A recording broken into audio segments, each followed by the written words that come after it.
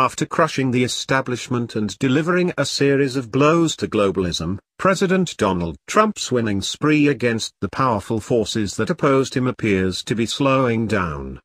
In fact, with his recent selection of Lieutenant General H.R. McMaster as National Security Advisor and Judge Neil Gorsuch for the Supreme Court, both of whom have been listed as members of the establishment globalist swamp known as the Council on Foreign Relations, CFR, concerns are growing even among Trump supporters and grassroots conservative activists. There were already several CFR-linked officials before the latest additions, the very same forces that viciously libeled and attacked him in their failed bid to stop the swamp draining. The controversial CFR group's agenda is rarely discussed openly in the media, despite the fact that much of the establishment media is actually listed as corporate members of the CFR. The outfit's membership is often quoted as supposedly dispassionate sources in the media, too. But evidence of the organization's agenda, global governance, open borders, big government, surrendering sovereignty, attacking self-government, and more, is hardly difficult to find. Indeed, prominent patriotic Americans, including CFR members, have been sounding the alarm for generations. The late U.S. Admiral Chester Ward, for example, who served as the judge advocate of the U.S. Navy, was a CFR member for 16 years before resigning in disgust. In the entire CFR lexicon, there is no term of revulsion carrying a meaning so deep as America First, said Admiral Ward, whose comments on the CFR shed light on why the group would be entirely hostile to Trump's central promise as a pro-America, anti-establishment political candidate. But it's even worse than that. The main purpose of the Council on Foreign Relations is promoting the disarmament of U.S. sovereignty and national independence, and submergence into an all-powerful one-world government, the Admiral warned, adding that this lust to surrender the sovereignty and independence of the United States is pervasive throughout most of the membership. In other words, not everyone in the CFR is a fanatical globalist determined to sell out America's sovereignty, but most are. That sinister agenda becomes clear from reading the CFR's own magazine, known as Foreign Affairs. In April 1974, for example, Richard Gardner, former Deputy Assistant Secretary of State, explained how the agenda for world government would be pursued. In short, the House of World Order will have to be built from the bottom up rather than from the top down, he wrote. An end run around national sovereignty, eroding it piece by piece, will accomplish much more than the old-fashioned assault. The magazine also regularly promotes regional government, war, and attacks on national sovereignty. For some additional perspective, then Secretary of State Hillary Clinton admitted in a speech that the CFR gives her instructions on what we should be doing and how we should think about the future. Bush's Vice President Dick Cheney once bragged, "I've been a member of the CFR for a long time, and was actually a director for some period of time. I never mentioned that when I was campaigning for re-election back home in Wyoming." Countless similar statements exist acknowledging the CFR's deceptive practices, its dangerous agenda, and its hijacking of U.S. policy. And yet, on the campaign trail, Trump blasted what he described as a cabal-seeking global government and vowed to put an end to such machinations. Americanism, not globalism, will be our credo, Trump said, adding that America First would become U.S. policy across every sphere of government activity including foreign policy, economic policy, trade policy, national security, immigration, and much more. Of course, it is true that Trump's administration and cabinet has less establishment globalists and CFR members than any White House in recent memory, of either party. Obama, Clinton, and both Bushes have each installed hundreds of CFR members in top positions within their administrations. But with some of Trump's most recent appointments, the trend toward adding more and more CFR members has raised questions and concerns even among some of his most ardent supporters. Did the so-called deep state find a way to get to Trump? Is Trump simply unaware of the CFR's well-documented agenda to undermine U.S. sovereignty, liberty, and prosperity? Are the globalist CFR operatives who have burrowed their way into senior positions in the administration, and are now working to bring in more swamp creatures to mislead and sabotage Trump? The months and years ahead should make that more clear. First, Gorsuch. Trump's nominee to the Supreme Court, assuming he is confirmed, will have immense influence on the future of America, far more than America's founding fathers ever intended. As soon as the announcement was made, many well-known conservative and establishment voices sprang into action to support the nomination.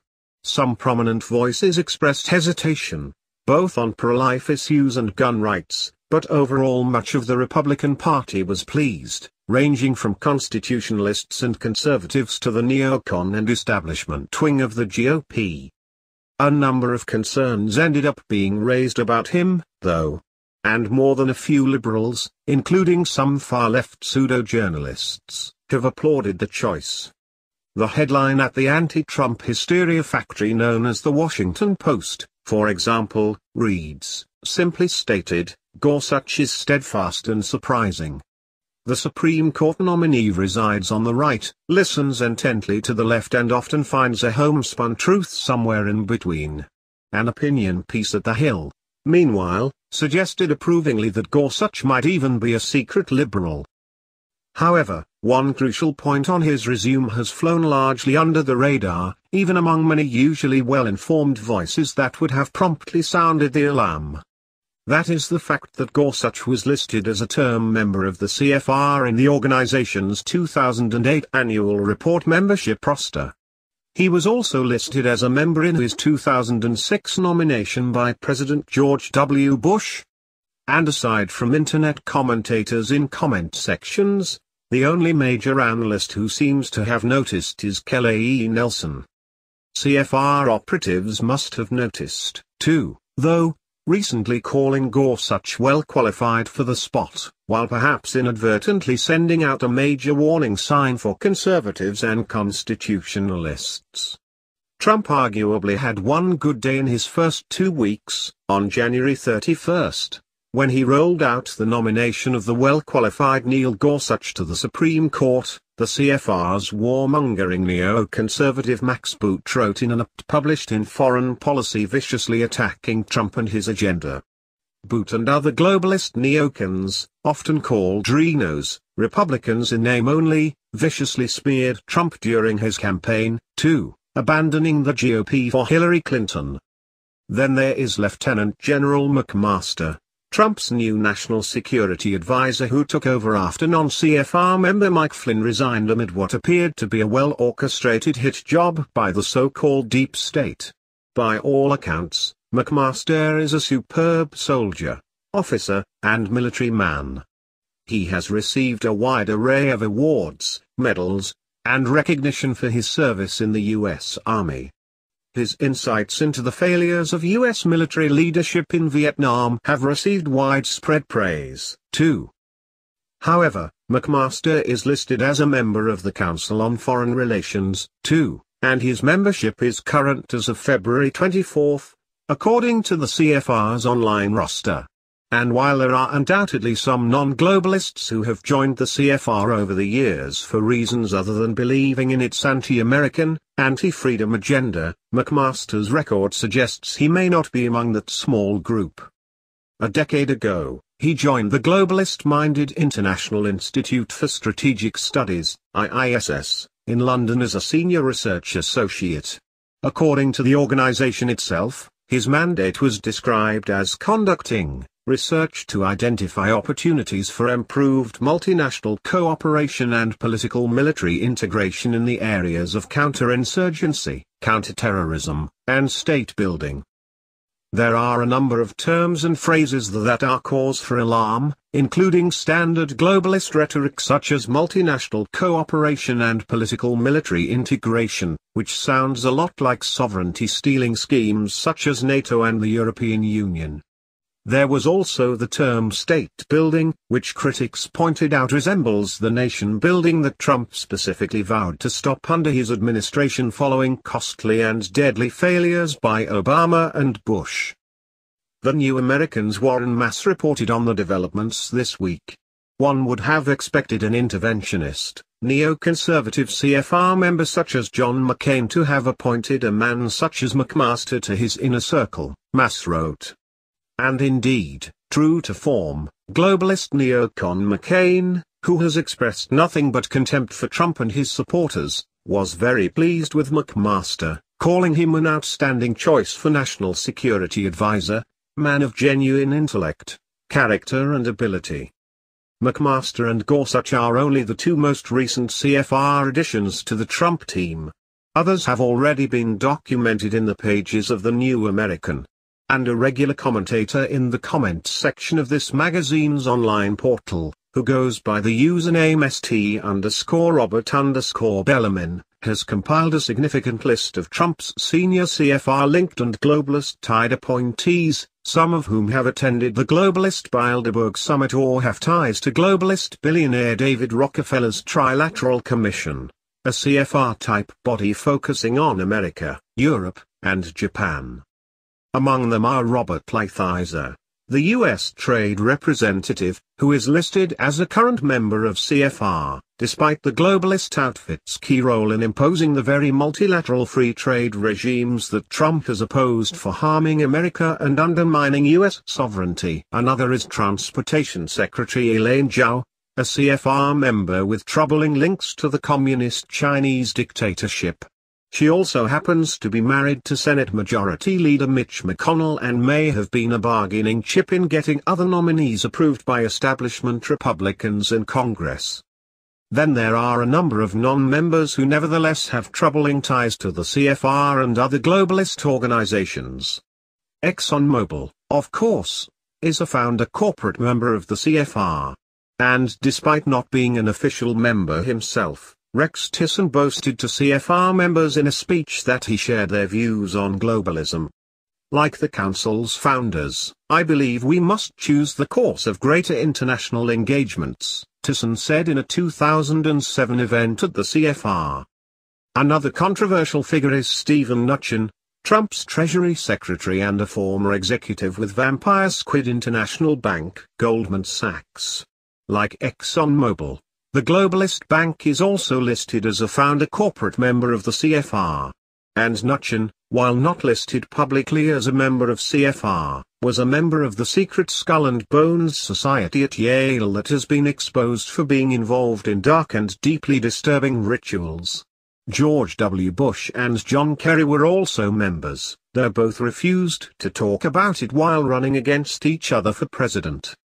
Then there are at least 2 cabinet members in the Trump administration who have attended the annual Bilderberg Summit, where top globalists, politicians, bankers, communists, royalty, and crony capitalists meet once a year to plot policy behind closed doors and recruit useful idiots to their globalist cause. The first is former Texas Governor Rick Perry, a Republican who serves as Trump's energy secretary. The other is Secretary of Defense James Mattis, a military man who attended the 2015 Bilderberg meeting in Austria as a distinguished fellow of the Hoover Institution. The name Rothschild, the unfathomably wealthy banking dynasty, often pops up in connection with Bilderberg, billionaire George Soros, and other organs and individuals associated with the globalist establishment and the central banking cartel. And it just so happens that Trump's Commerce Secretary, Wilbur Ross, was a senior managing director at Rothschild Incorporated, before joining Trump's team. Soros, the extreme left-wing agitator, was also a Rothschild protégé. Of course, hoping for a cabinet entirely devoid of people with links to the establishment swamp, at least for now, might be a bit unrealistic. After all, the nominees had to get through Senate confirmation, and there are more than a few CFR operatives and globalist shills still haunting the halls of Congress. And to be fair, on the campaign trail, Trump did say he had respect for CFR boss Richard Haass, a leading globalist operative who has publicly grumbled about Trump and his agenda. Trump's team has also said publicly that all cabinet members agreed to go along with the president's America First agenda. However, At this point, it is starting to seem like there are too many swamp creatures in the White House for comfort. His supporters have expressed hope the president will keep them on a short leash, and utter the famous "you're fired" phrase from his TV days if any of the appointees get out of line. And to be fair, again, Trump has taken a number of actions that clearly upset the globalist establishment and the CFR, ranging from dismantling Obama regulations to withdrawing from the Trans-Pacific Partnership. But being surrounded by globalists and establishment operatives gives them the chance to mislead Trump, sabotage his agenda, and more. He does have many excellent people working for him, many of whom have been highlighted in these pages. To avoid becoming another victim of the establishment, though, Trump should probably exercise extreme caution when getting advice.